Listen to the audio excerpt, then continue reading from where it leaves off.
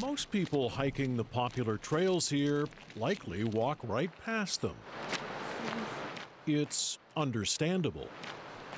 But hidden under the canopy of trees, shrubs, and moss, evidence of what was happening here a very long time ago.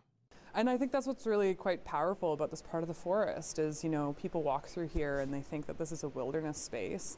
And it doesn't take too much to kind of open your eyes a little bit and see these spaces that were built up. This is infrastructure. This is our early city. All along the river in the Lower Seymour Conservation Reserve on the North Shore, signs of a settlement taking shape here in the 1800s.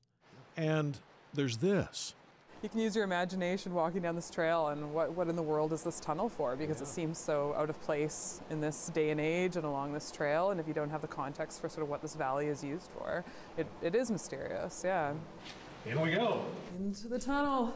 Oh! Yeah, watch your head.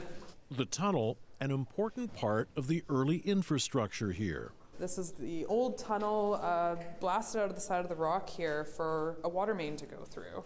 The water main that would have come through here was built out of cedar, old stave piping, kind of wrapped in metal coils and painted with tar. And that's what would deliver water down to the early city of Vancouver. And in the early 1900s, with the city growing rapidly, this area became an important source for water. But why, all things considered, drill through the rock? It's hard to imagine right now, but it was built up water infrastructure. There was a road through here, there were cabins, and at that point there was just so much happening in here that it made more sense to actually drill through this big piece of rock to deliver this pipe through. Gravity, another reason for drilling. Now if you look kind of through the tunnel and you follow it out that way, you can see the path that the tunnel would have taken. The bridge site over there, the old twin bridges, is basically where the tunnel would have been moving to, or where the water pipe would have been moving to, and over that bridge and then down the other side of the river out towards Broward Inlet.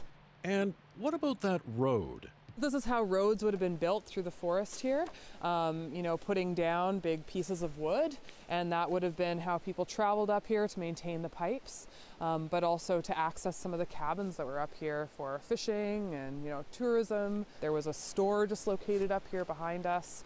A lot going on back then. And from those who spend time here now? Yeah, I heard a story once, that some of the folks that work in the valley here were called down because somebody along the trail said there's a candle shining in the middle of the tunnel and had to come down and put the candle out, but... A light in the middle and at the end of this historic tunnel.